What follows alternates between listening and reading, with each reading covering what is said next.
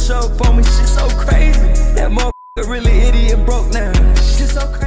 I'm sure y'all niggas can relate to this shit. I know y'all niggas done had that one homeboy where y'all niggas was close, you know what I'm saying? And sometimes you might find out that nigga ain't your homeboy. So that's what a real nigga do. He move on. But I feel like with this scenario right here, it was similar, but it was also different at the same damn time. You know what I'm saying? Because when niggas find out about the fallout between Yeat and SeptembersRich, everybody was like, whoa. It was crazy because these niggas was together all the time. This nigga Yeat was a Orochimaru, and that nigga SeptembersRich was Gabato. Every show, every music video, that nigga SeptembersRich was on that nigga's side. But after 2 years, all of this shit stopped. And nobody really truly knows why this happened. But the girlfriend of Yeat was saying that the whole time, it's SeptembersRich's fault. He wasn't a real friend at all to Yeat. And everybody was like, damn, so who truly is in the wrong? So everything just went downhill, but Yeat is still doing his thing. And Twizzy Rich is no longer a thing, nigga. And everybody's confused because it's like, damn, what happened to SeptembersRich? But nobody really know either because this nigga be in and out of jail. But recently, the whole Yeat fan base shook because Yeat has some shit to say on one of his song snippets. And it's only one nigga we know that he can truly be talking about in a song. Because let's be honest, it's not that many people we know that Yeat could be calling brother. And a lot of y'all niggas already know that Yeat didn't preview a new snippet for his album. But this one snippet right here stood out to everyone because he said, how the fuck my brother switch up on me? That shit so crazy. And this nigga doubled down because he said, that motherfucker really idiot and broke now. That shit so cranky. Had to for my own brother switch up on me, shit so crazy.